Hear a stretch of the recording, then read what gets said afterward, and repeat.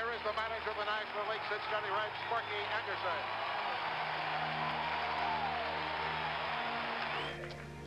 If you don't think baseball is the greatest game that the kids ever made, and the kids have played on the sandlots in the streets of New York as Willie played stickball when he was in the big leagues, if you don't think it's the greatest game, leave, because you're missing it all. It's the greatest game there ever was. Let me tell you something. First of all, these men in the big leagues aren't supermen. You can throw the same stuff you threw in Indianapolis right here. So when you give them credit to think that you got to change up or you got to throw a slider in a spot 3-2, no. You can do the same thing here as you did in Indianapolis. The secret here is to get ahead of hitters.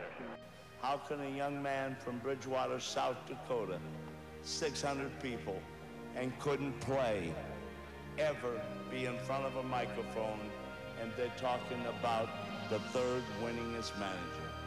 Well, let me tell you this, and get it straight, and I hope every manager that follows me will listen very carefully. Players earn this by their skills.